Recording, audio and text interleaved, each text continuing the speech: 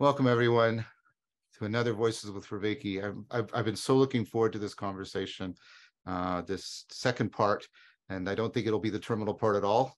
That's not what I want, of this ongoing conversation that very often becomes dialogos between myself and Bishop Maximus.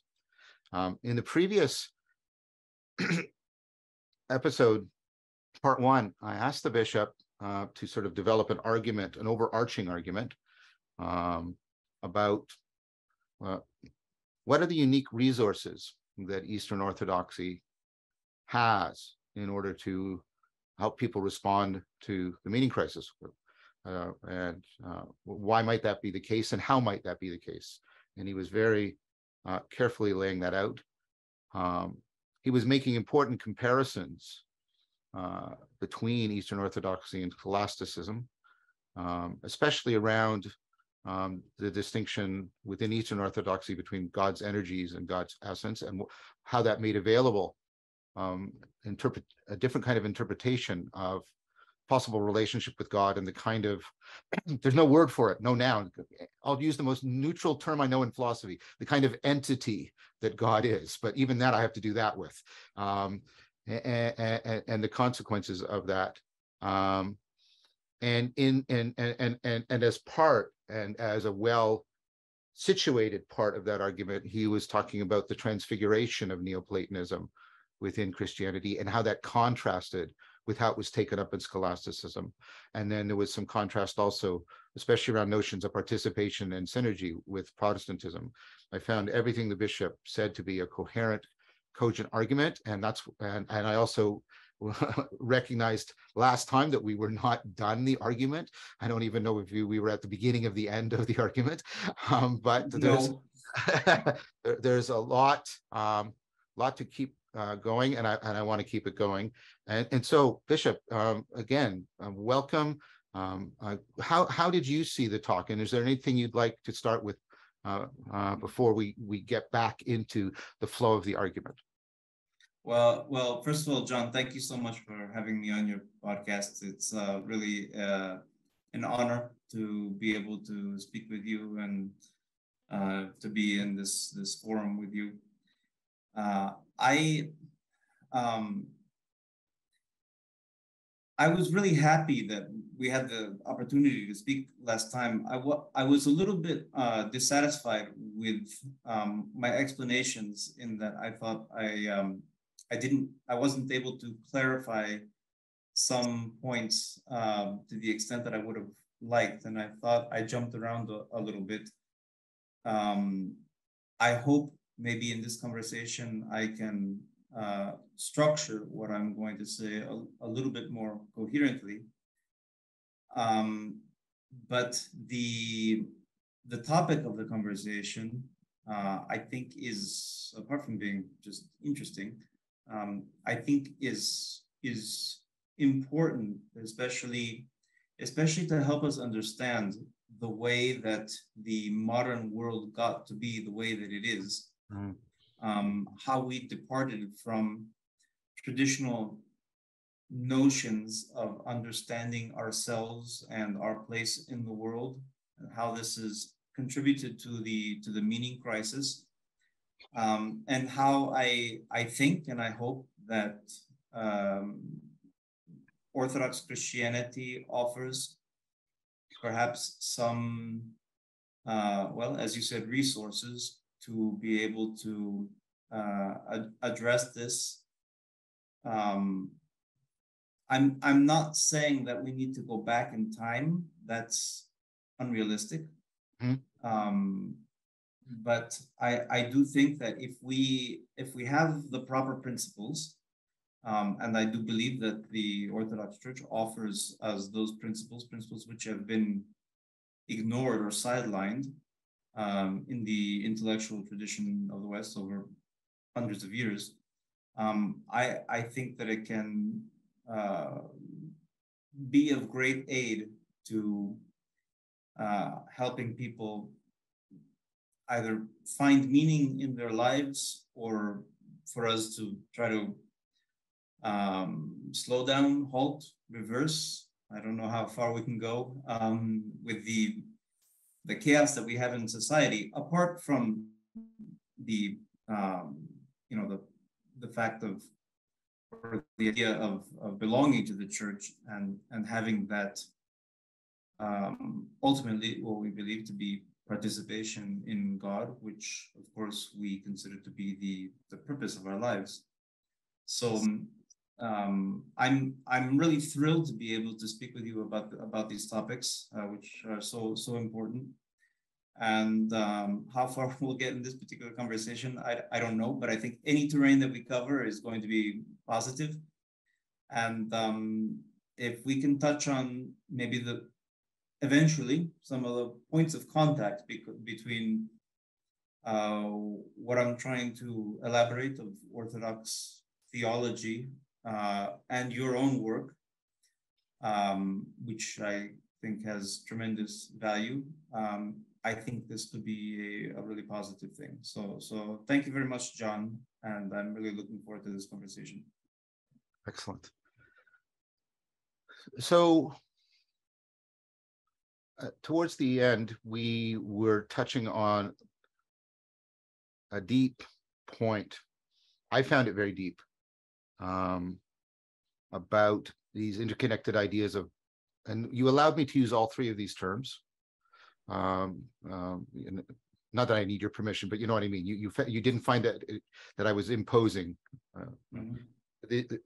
participation, synergy, interpenetration, and you were part of that was trying to indicate a different way in which Eastern Orthodoxy took up Neoplatonism, and you wanted to emphasize a distinction. If I get the words wrong, please correct me, but it was something like this. You see scholasticism taking up Neoplatonism.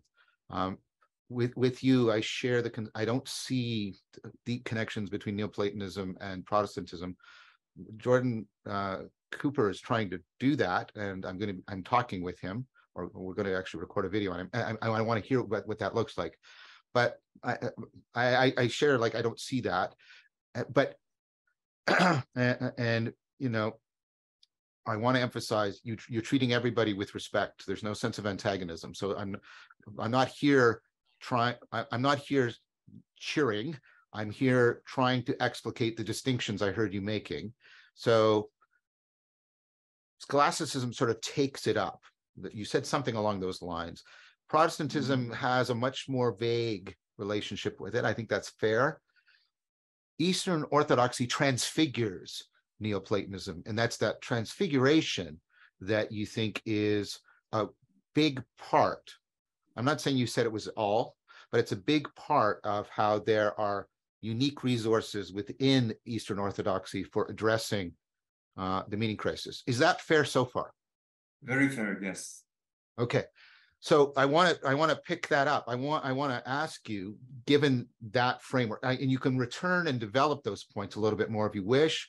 If there's anything you want to go back and say, I want to get a little bit clear about that, I welcome you to do that. But I want you to take that as sort of where we got to, and then continue to advance the argument, right, for the way in which Eastern Orthodoxy transfigured Neoplatonism, and I'm very open to something I'm going to say now. So I'm not. This is not a jujitsu move on you or anything like that.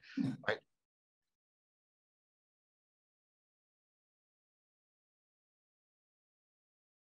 I think. So I'll say what I think and why I'm saying it, but it's only to invite you. I think the integration, if you'll allow me very broad things right now, between logos, right, the whole thing of intelligibility and everything in the Neoplatonic tradition, and agape in Christian Neoplatonism is good. Like, it gets close, it helps make us wiser, it gets us better comported towards reality. I see Neoplatonism reaching towards it in the way they were trying to work with Eros, and then Socratic Eros and Platonic Eros, and they're trying, but Christianity comes in and makes this really, not only is it a theological statement, it's a philosophically profound statement that God is agape, right? Which is one of the few bold identity statements made about. Now, I get it. That's not an exhaustive, logical identity or anything like that, but it is an identity statement, and therefore it deserves to be taken very seriously, I think. And so I see that. And so if you could, as you're building the argument about the transfiguration of Neoplatonism, if you can say why you think this is an advance, and does it connect or is it convergent with that point that I just made? Maybe it's different. What's the connections? So my question is, I have two requests. Can you advance the argument on the transfiguration of Neoplatonism? And then can you put it into discussion with the point I just made about what I think is advantageous about Christian Neoplatonism over sort of New Platonism? Standard, not new Platonism, standard sort of pagan Neoplatonism, classical Neoplatonism, if I can put it that way. Is that a fair? Are those fair requests? They're very fair requests, John.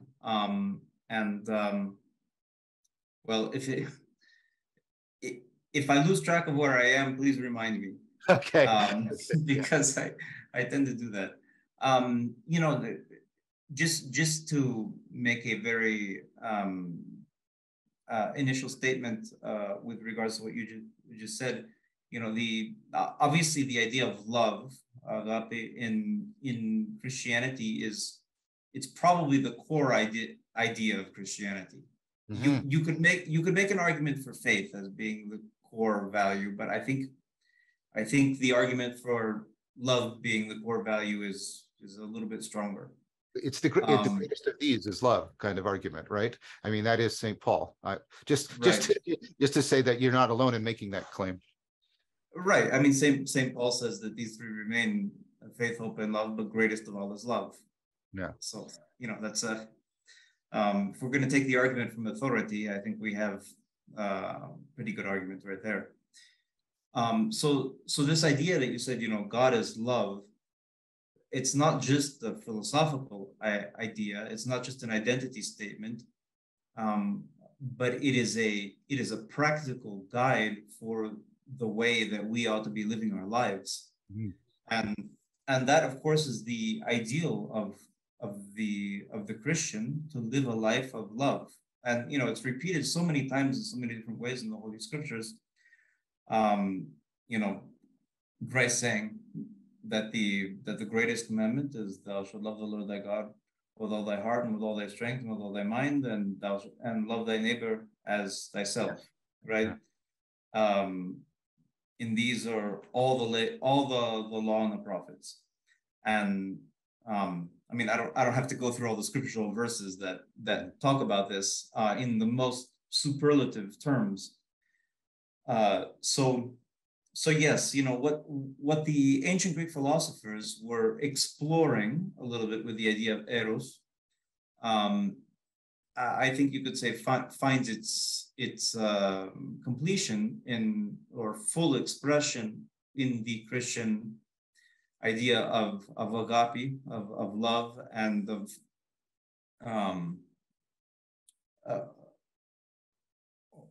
both love for God, which we can understand in a very broad sense, and did I?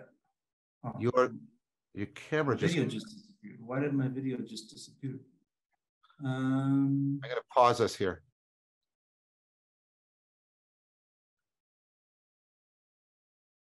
Yes, apologize for that little blip.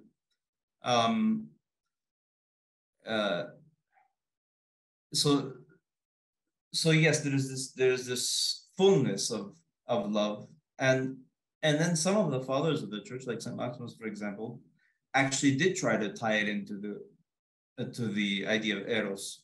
Yeah. St. Maximus talks about he actually uses the word maniacal love, maniacal eros. Oh, picking up on Plato. Right. Yeah. Right. Yeah. But it's this idea of ecstatic love, the idea of Yep. Something that's so intense and so beyond, let's say, the humdrum of normal human experience, that it can only be expressed in these superlative terms, which almost sound ridiculous or offensive, but which in fact express something which is in experience, which is transcendent. To use, I use the word transcendent because it's a very broad word and it covers a lot of ground. And a lot. So if in the course of this conversation I say transcendent multiple times, it's because I'm trying to refer to something beyond the reality that we commonly experience, but without specifying exactly what point, because we can specify it in different terms, and obviously different religious traditions specify it in different ways. And you also use the word transcendent, if I'm not mistaken. I do. And I'm, when I use that word, I'm not excluding what you are meaning by that word as well, even though I'm probably referring to something more as well. Sure. I mean, I take it. Well, I want to ask a question, but I'll just preface it by saying, it's ecstatic, standing beyond yourself. You're drawn beyond yourself. But I mean, I think the thing about love is also that it's not alien from us. It's not transcendence in the sense that it's,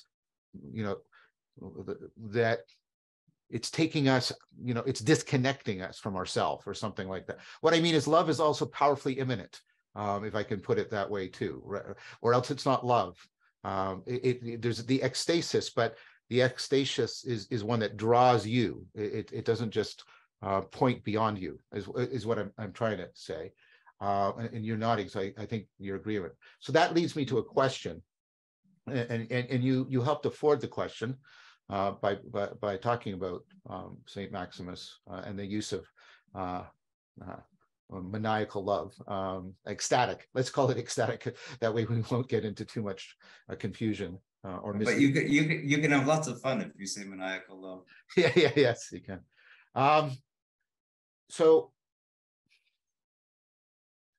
I take it that ecstatic agapic love is something that is proper to human beings. Like, I don't hear you making the exclusivity argument. Now, you can be making an exclusive argument about a kind of fullness, and I'm not denying that. But I don't hear you saying, and only Christians experience agape or experience ecstatic love. That seems to me like you're not saying that. So no, I'm not saying Good. that. So although I would affirm that Christianity is the religion which most highlights that idea. Yes. I think agapic love. Yes, I think that's one of the great strengths of Christianity. I think there's a similar emphasis on karuna and compassion in Buddhism that's also prioritizes it. But I'm not going to challenge the claim you just made. I think, and that's what I was trying to get at with the identity statement. It's not just an identity statement that God is agape, right? Yeah, and okay. So, but does that mean that agape and its deep interpenetration with logos, which I hear to be part of this whole Christian Neoplatonic tradition, is that, and I don't want to draw you into weird heresies or anything, but I'm trying to avoid a Minos paradox, which is if there's nothing in us that can recognize what's real, what's true or good or beautiful, then we can't possibly learn it. Like, right? Is it the way in which, and I'm agape and logos, and I mean by that whole thing we've been talking about, right? Not just logic, but that whole capacity for for proper ratio religio in relationship to what is true, good, and beautiful.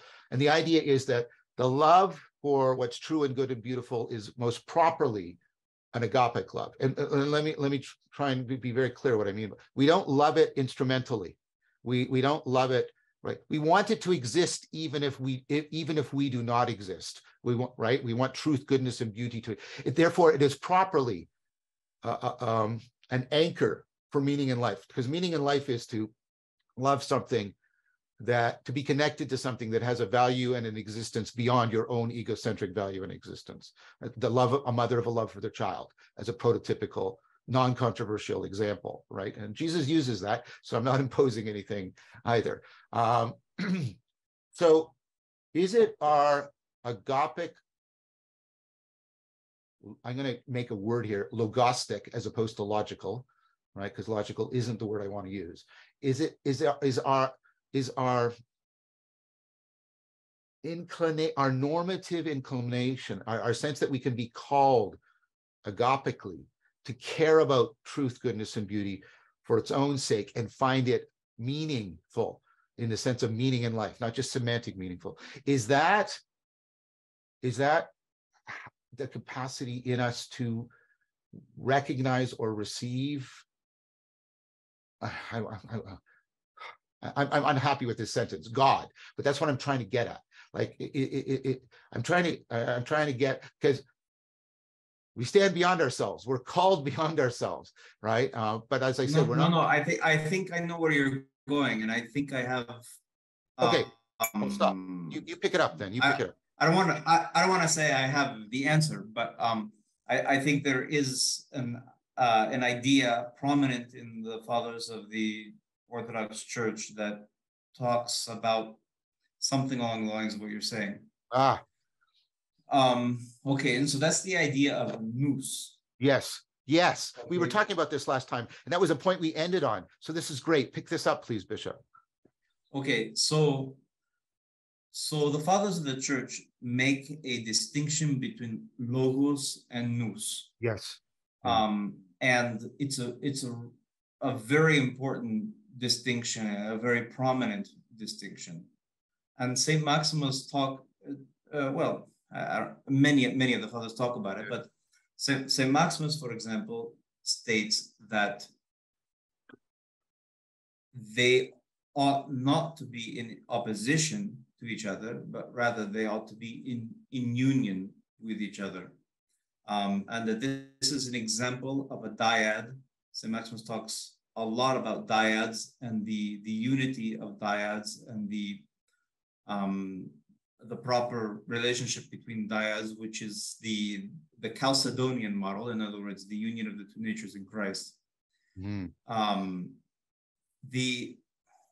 All right, so when the fathers talk about nous, obviously logos, I don't have to unpack that too much because that's something you're very familiar with. You know, logos, of course, logos in Greek has many meanings. It's a very broad term. It can refer to, I mean, literally it means word. It can mean, by extension, communication. It means reason in the sense of the human mind, rationality.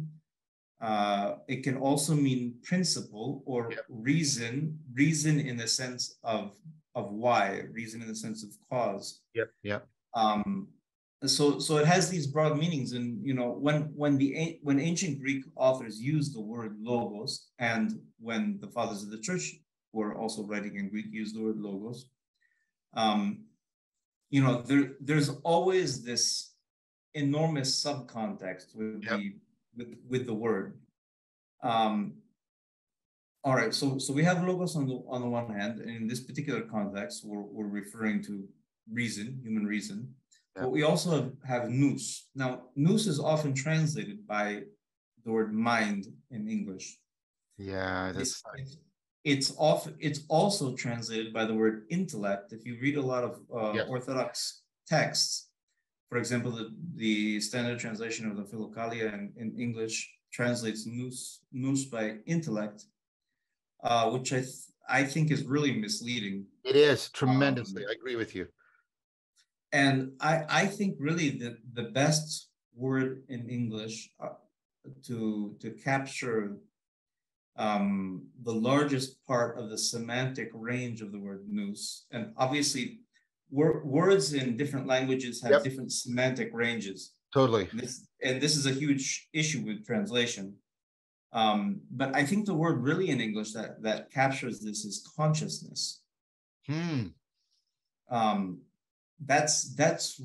That's much closer to what nous is referring to in Greek texts. Could I ask a question here? Because there's yes. two, and I like this, but there's two different senses. There's of consciousness, and they're very important right now. I'm offering the distinction as a way of helping you to clarify. There's consciousness as the possession of qualia, the blueness of blue, the greenness of green. There's all that. That's sort of the nature of consciousness. It centers around the heart problem. But there's also consciousness in the functional sense, which is, consciousness is what we bring into when we're confronting very complex situations with a lot of ill-definedness, a lot of novelty, and its main function, well, I was going to argue this, is this kind of, this very sophisticated higher order kind of relevance realization. So the verb that comes closest, which is often a translation of the verb noesis, is noticing.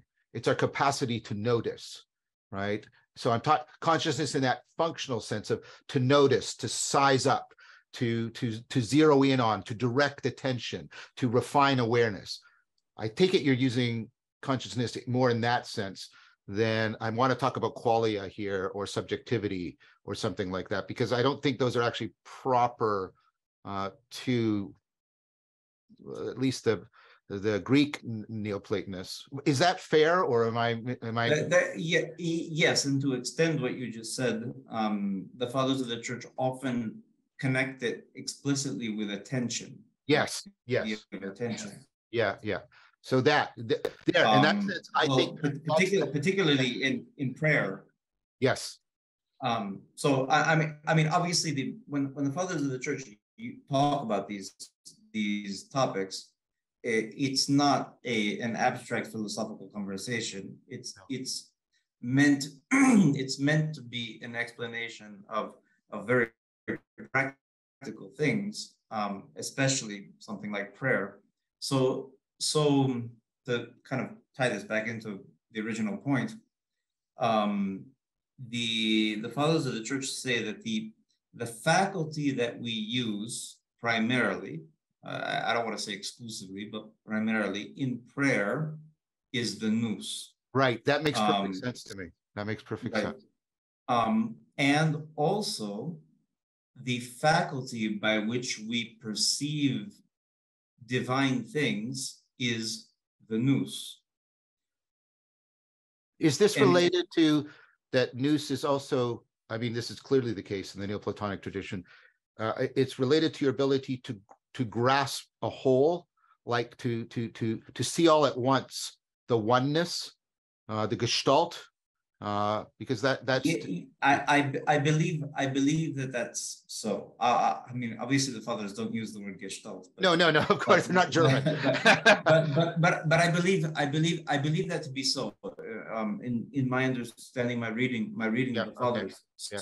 So the idea is the following: that it is that human beings, the human soul, has the faculty of nous. That faculty is the faculty by which we pray, by which we understand things in a non-rational way, right. In a way that is distinct from logos, which is logic, and which is going to be, in some sense, more linked to propositional, propositional thought. Yeah. But nous is going to be understanding in other senses, in the perspectival and in the participatory. Right.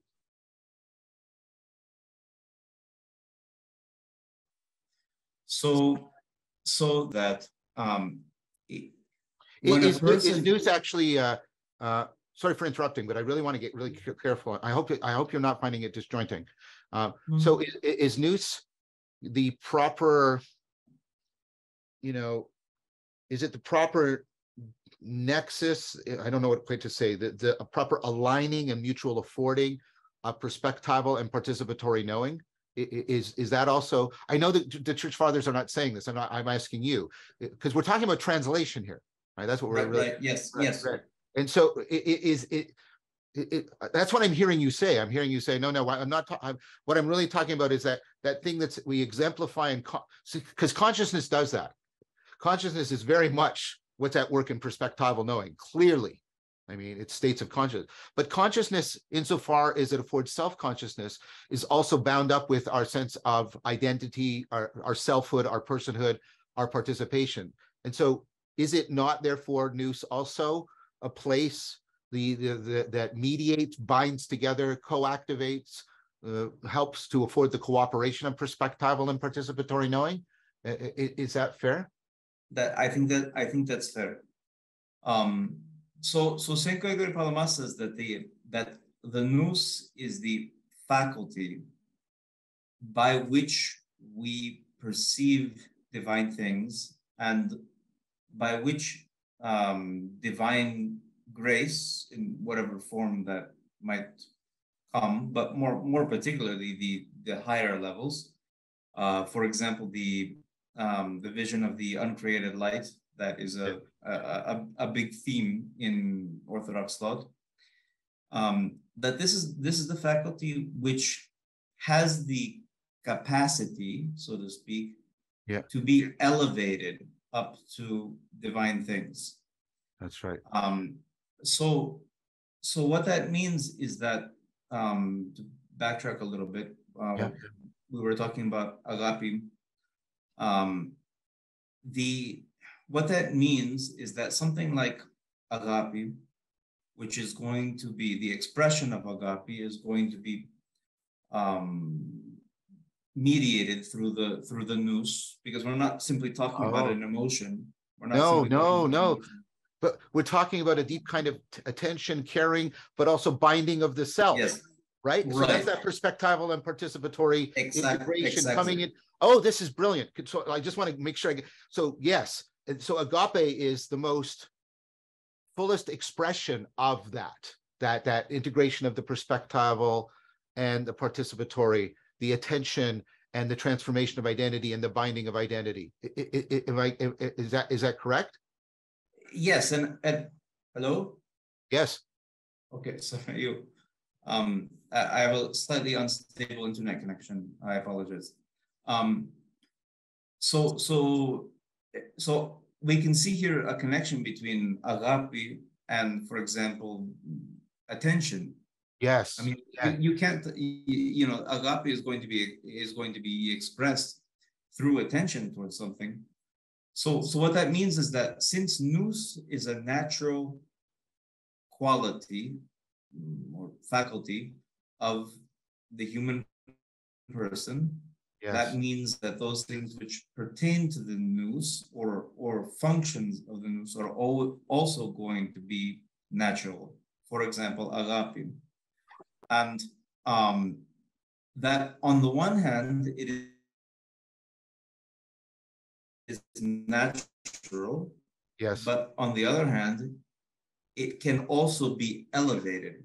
And we believe that the elevation itself, but the elevation by which I mean, divine grace, you can think of that however you like to think about it, but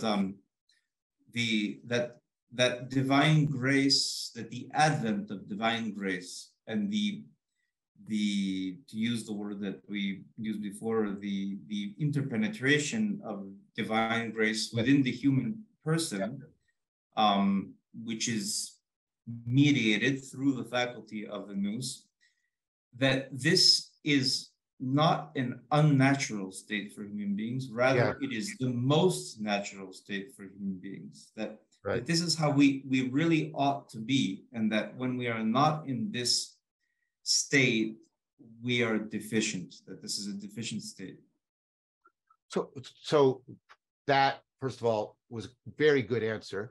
Now, you made a good argument about the deep relationship between nous and agape, but I have argued, right, and if I've understood nous correctly, that nous also has a profound connection to logos, that without our capacity for nous, for noticing, for sizing up, for paying attention properly, like relevance realization, etc., then logos is also not available to us.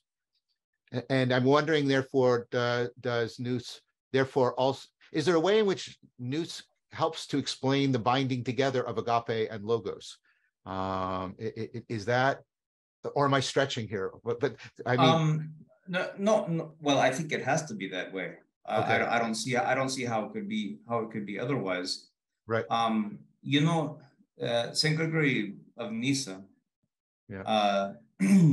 talks about nous. He was one of the first fathers who spoke extensively about the nous, and he actually says that it's the nous which is really what distinguishes human beings from animals. Right. Right. Now, because normally the normal argument that it's the logos that distinguish human beings from animals. Aristotle's definition of man is a rational mortal animal. Right. So, and I'm not saying that argument isn't found in the fathers, but Saint Gregory of Nyssa does make this really interesting and I think useful argument that it's more the nous which distinguishes the human being. Yeah. And I would actually venture to say, maybe I'm stepping out of bounds here, out of the bounds of my knowledge, that this actually might be relevant to modern conversations about artificial intelligence. Yes, I think it is. And I think this is convergent with arguments I've been making about recursive relevance realization and the nature of insight and the kinds of insights that are transformative and that they allow people to step beyond themselves. There's an ecstatic dimension. It's not just an insight into this problem, but it's like the way a child is moving through stages of development. It's that kind of systematic and systemic insight. So I think it does. I think that's an important connection. In fact, I think the fact that I was just watching a video today about AI. I think the current model of the current model of intelligence, deeply influenced, explicitly in the video, by the way, by Hume, makes that intelligence is completely sort of instrumental, and it has nothing to do with how we're caring. And for me, I think that's a fundamental mistake, because I think attention is always, and I think this is a point that Heidegger really brought to the fore and has been picked up by Forty Coxai. Attention is always an act of caring. It's right, because you're fundamentally caring about this information rather than that information, because you're caring about this situation, because you're caring about you and the other people that are in the situation, right? That framework of care, you can't, if you take it away, you don't have attention, right? And so I think what you're doing, I think that's proper. And if they want to reserve the word intelligence then for just, optimizing your ability to achieve a goal and it has nothing to do with caring, then I can explicitly say that is disconnected from the entire Socratic Platonic tradition of reason as most properly what you care about. I mean, Socratic rationality is ultimately, what do you most care about and why? And are you caring in a way that is consistent and makes sense? And so I think you're dead on. I think that there's a big lacuna in, that's why, in fact, I've sort of given up the battle of trying to change the word intelligence. I just say intelligence is relevance realization, but whenever it's recursive and trying to, and it has to be bound up with autopoiesis, and on that, I build away from that. But sorry, you put your finger on a point that I'm making a lot of it's deeply convergent with a lot of arguments I'm making. So if you are stepping beyond your bound of knowledge, it was a very well placed step to my mind. I think there's a lot of good argument for what you just said. Okay, great. Do you want to go back to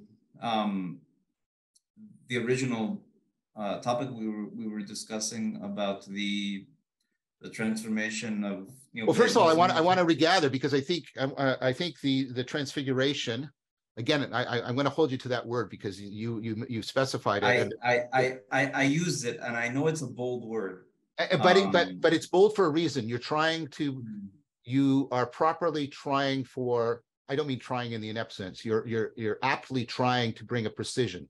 And so I want to respect that. So clearly not the part of that is, well, you've got this recognition in Neoplatonism of a deep connection between logos and eros. And then eros has to be something than the standard Greek notion. It's reaching. And then Christianity comes with a very bold claim about agape. And then you made this excellent argument that agape and nous are very connected. Nous and logos are distinct, and nous and logos, though, are also deeply connected. And that's how you can see all of these things being deeply integrated together. And you don't have that developed. There are precursors, and I don't think you deny this, in Neoplatonism, but this has been brought to a kind of clarity and coherence in Christian Neoplatonism, especially in Eastern Orthodoxy, that you don't see in classical Neoplatonism. Is that a fair summary of where we got to so far? Yes. But your hesitance, there's something you want to add to it. Go ahead, please. Well, it's a fair summary of what we just talked about. Yeah. Although it's, I think, by no means exhaustive. I prefaced it by saying it is. Yeah, I agree. Please continue then. Okay, so basically, what I was trying to say last time we spoke is that there are maybe,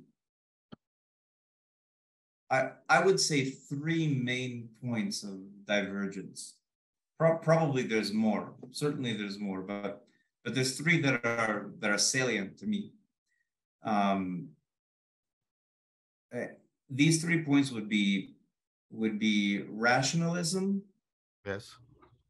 Metaphysics or theology.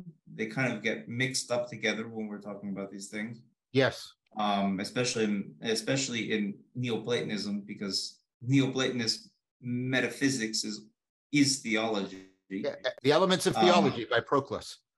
Right. And the question of intellectualism. Yes. Yeah. So those 3 points, I think, are central. And I think that in those 3 points, Neoplatonism was deficient. That it was groping towards solutions to these 3 problems. Right. But didn't quite get there. Didn't quite get to the solution. That these issues were taken up in Christianity by first by the fathers of the church, and then later on in the West by the scholastics, although with the intermediary of St. Augustine, who was crucial to the development of Western thought.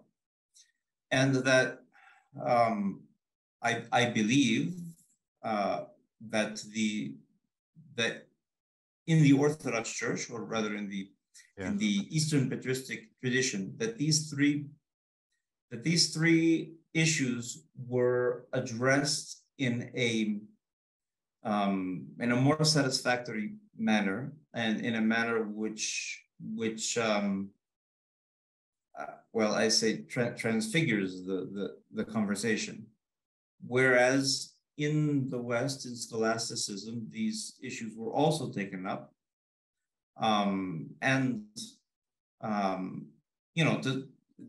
to some extent, I think there was some positive work that was done, but I think it was insufficient, and I think that it got derailed a little bit.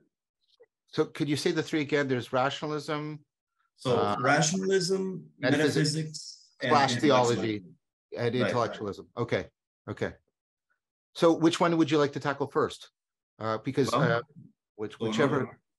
Sure. Okay, so rationalism, if you read modern Orthodox theologians, one of the accusations that they will make against scholasticism or the Roman Catholic Church is that of excessive rationalism, as compared to orthodoxy and patristic thought. Could you define how you're using the term? Okay, I'm going to define it. And that rationalism is explicitly connected with the rationalism of ancient Greek philosophy. Right. Okay. So if you think about philosophy as a project, it is fundamentally a rationalist project in the sense that it involves the application of human logic to the world that we find ourselves in an attempt to sort it out and try to figure out what's going on. I'm not saying it's exclusively rationalistic by any means, because I think actually in that connection, to be fair, the work of Pierre Hadot is tremendously insightful.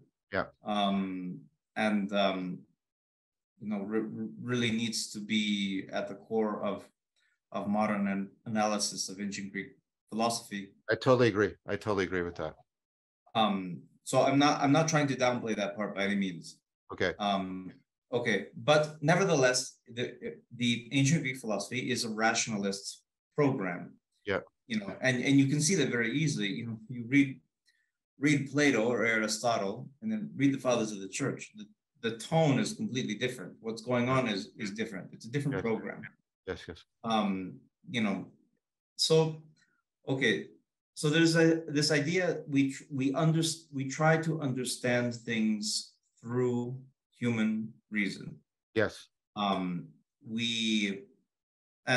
And in fact, in Neoplatonism, there is a program by which we do that, specifically by learning how to think abstractly, by learning to abstract our highest values, and then understanding those abstractions to be the ideas, the forms, and then trying to participate in them. There's now, to be fair to Neoplatonism, and in particular to Plotinus, because I really think Plotinus drew this out much better than any of the other Neoplatonists. There was a recognition that the highest point is beyond reason. Yes. In other words, the one. Yes. And that was stated explicitly. And the binding to it is not a process of discursive reason. He tends to use love more than any kind of dianoia, discursive reasoning, for talking about that realization of. That's why I tend to use the word realization rather than reasoning about the realization, and it captures that sense of insight and all at onceness, and etc. Right. But there was problems there. First of all, the problem is, well, if your program is that of rationalism, what do you do when you get to the non-rational? Yes. It's a problem, because your whole program has been rational, and later Neoplatonists tried to sort that out, and they came up with different ideas that were from our point of view sometimes absurd, astrology. Porphyry talks a lot about astrology as a means to ascend to the divine. Of course, we've got Iamblichos talking about theology, which is, practically indistinguishable from magic. So the mechanism was confused and, in a way almost self-contradictory, because they didn't have the internal resources to resolve the problem of how do you deal with the non-rational when you're programmed to reach the rational. The non-rational is rational itself. And so when that was taken up by scholasticism, and scholasticism did resolve it in a certain way, but the way they resolved it was downwards. In other words, by downplaying the non-rational aspect. So, so that's why we see in scholasticism, God is understood to be intelligible. In other words, and God is understood to be in essence, the perfect absolute self-existing essence. So in this sense, from the Orthodox point of view, scholasticism actually is worse than Neoplatonism. Well, because Neoplatonism was striving towards this idea and had this idea that there was something non-rational, absolutely beyond.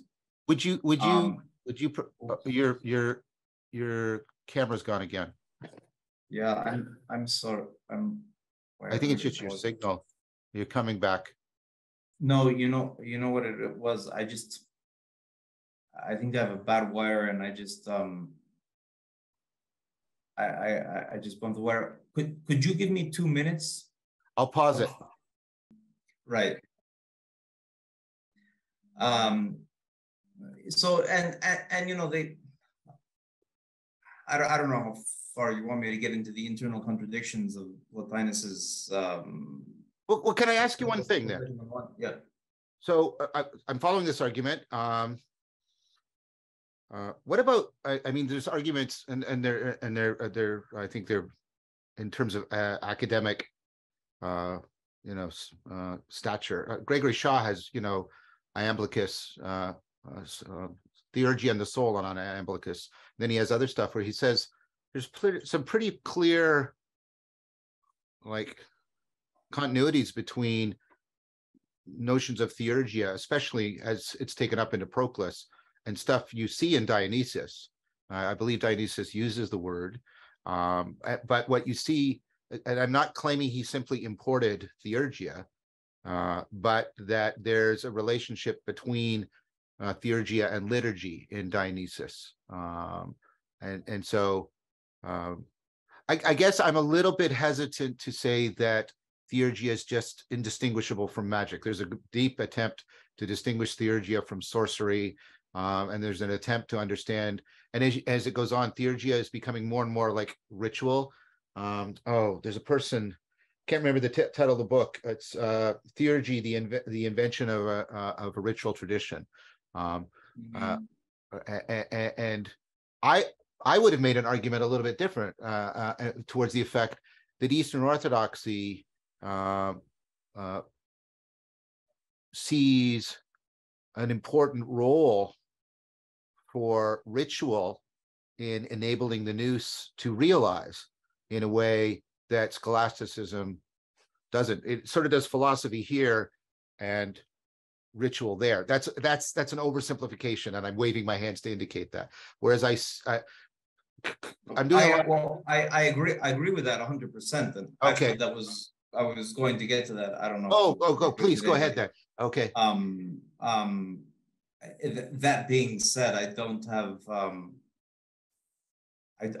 I don't have a very high opinion of theology, and I wouldn't want to push the connection between theology and liturgy. Okay. anyways, that's a kind of separate discussion that maybe we can put off for some other time. Well, or let me give you one way to maybe we could agree. Could you? I'm not asking you to agree with theology, and I wasn't identifying with liturgy. I wasn't saying that. But what I'm saying is I want to say that theurgia wasn't just like irrational magic.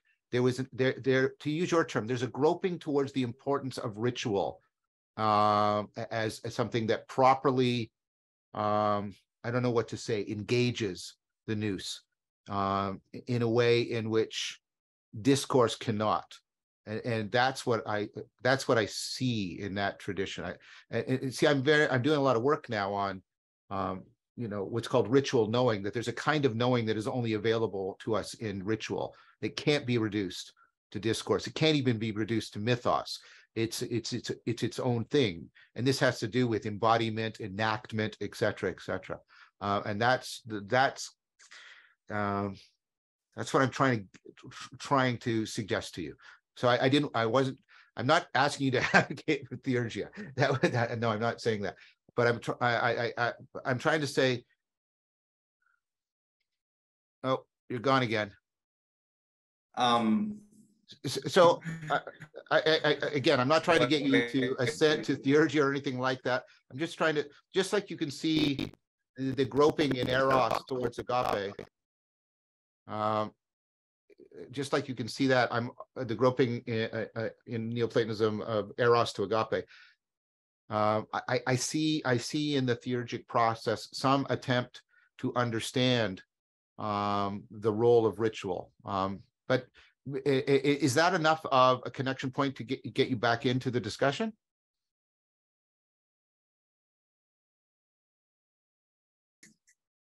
Is important in at least to the best of my understanding, and maybe I'm misunderstanding theology, but it seems to me that the crucial difference is something like this: that theology is, at least as explicated by Iamvlikos, is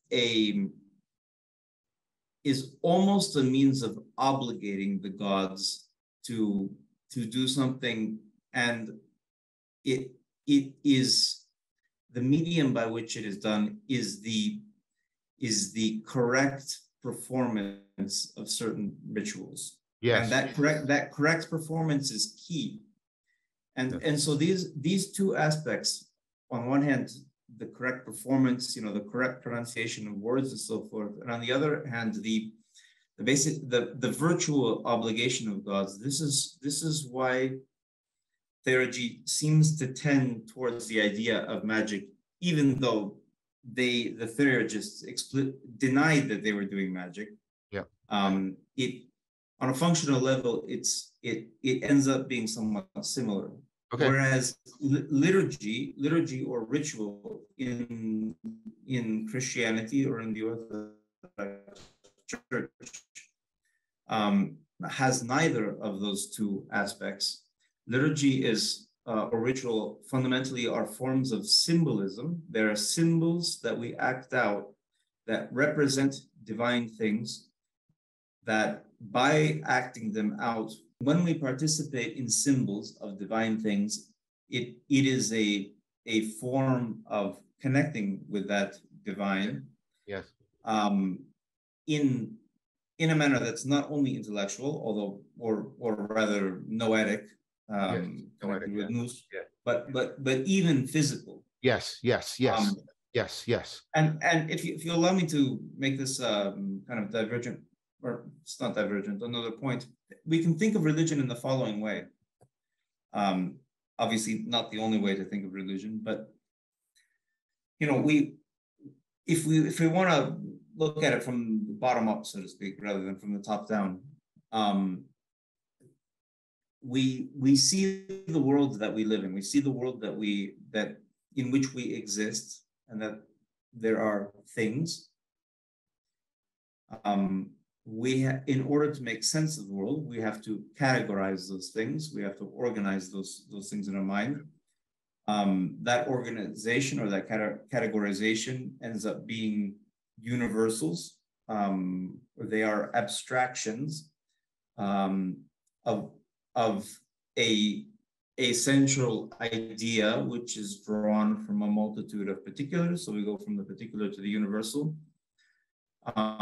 We can then even abstract abstractions in order to come to a higher abstraction or a higher value.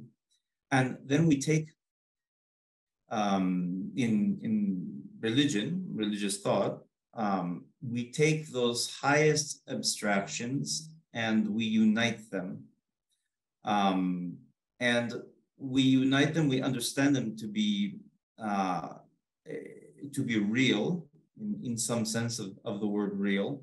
We understand that a connection to those highest values and virtues and ideas which we have abstracted from lower, more concrete things, we understand them to be the most important things which exist. And then in order to access them again, what we do is we reproduce them in the physical world as symbols. Right, yes. So, right. So the symbol is an expression of an abstraction or of a universal, but is an expression on the physical, on the concrete level. Right. And so within the symbol is contained the whole world of that particular abstraction. And so it's kind of like, this is a silly example, it's like a zip file. Yeah, no, I get it. It's a good example. I like that. And so what that does is that allows us to access those highest values and those abstractions in a manner which is not just intellectual. No, I get it. Yeah.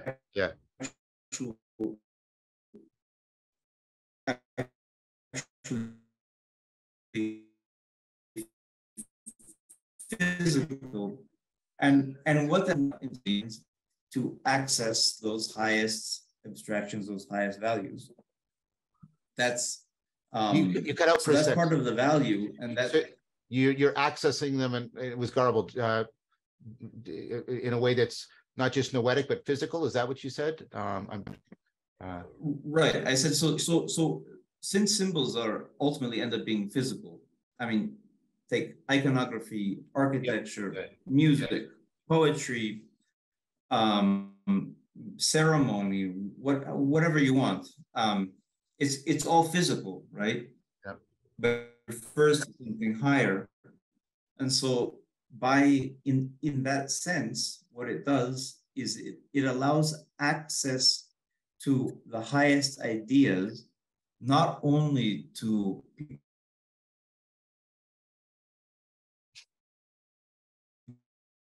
who are intellectually inclined and who are able to think. Right. But to everyone in general, because everybody can participate in the symbol. Yeah. By participating in the symbol, they're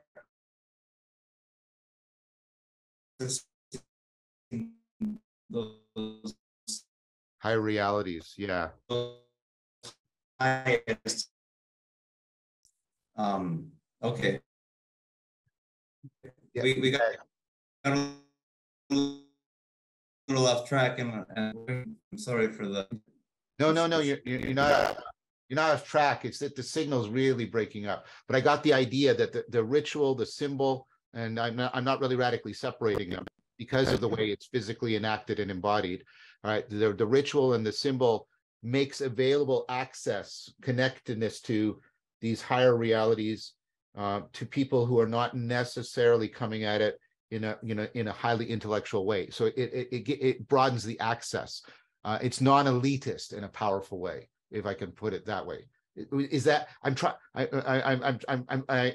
to make sure that I understood you, because it was quite garbled. But was that the gist of the argument you were making?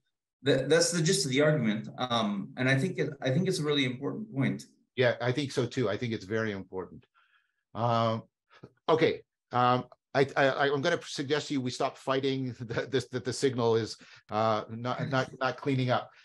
We're at this really interesting point because I want to talk to you next time a lot about ritual. And again, I see, and maybe you don't like this, but I see this is actually an extension of your transfiguration argument. Something like the attempt to get at ritual in Neoplatonism is being transfigured and improved and developed in this powerful way. And there's this important way in which everything you've been talking about with ritual and symbolism, the symbolon, the joining together, right, is so relevant to everything we were talking about last time about synergy, interpenetration, and deep participation. So I'm going to invite you to come back and let's talk about ritual and how you see it working within the Eastern Orthodox tradition and why that can be a precious resource for addressing the meaning crisis. How about that for our next conversation? Okay, that's a great topic. Yeah. Unfortunately, we kind of missed some of the original topics here, but that's okay. All the conversations are good. Well, yeah, I don't want to. Sorry, we don't have to exclusively talk about that. I want to still talk about. I see it as a way of really deepening the first point about rationalism, and also I think it overlaps with intellectualism. Very much so. Very much so. Yeah. But I also point out to you, I think you're making an ontological claim for symbolism that is very different from the sort of nominalist claim that symbols are just things that point, right? You are talking about symbols having a different ontology. They participate. That's what I'm hearing you saying. So I think rituals actually tie into these three topics very well. So we can do that, and then we can return to the transfiguration in terms of rationalism, intellectualism, and metaphysics. How about that? I would just leave as a final note, since we're talking about ritual and its tie-in with some of these questions of rationalism and intellectualism, the very noticeable fact that the Orthodox Church places a high value on ritual. Yeah, very much. And that's definitely something I want to pick up on. Bishop, I wish we could continue, but I think it's for good practical reasons. We stop now, and then we pick it up again, and we'll go on to part 3, and we'll pick it up around these 3 big themes. But we'll start with ritual and then get back into the 3 big themes from that. Okay, great. So I want to thank you for being here. We were fighting against technology, which my quote for that is, technology is the god that limps, right? It lets us down a lot. And so we have to bear with it, but we will definitely pick this up. I want to thank you again for this amazing conversation. And thank you so much, John, for having me on. It's very much a privilege. And I thoroughly, wherever the logos might lead us. Yeah, me too. Me too. Take good care, Bishop.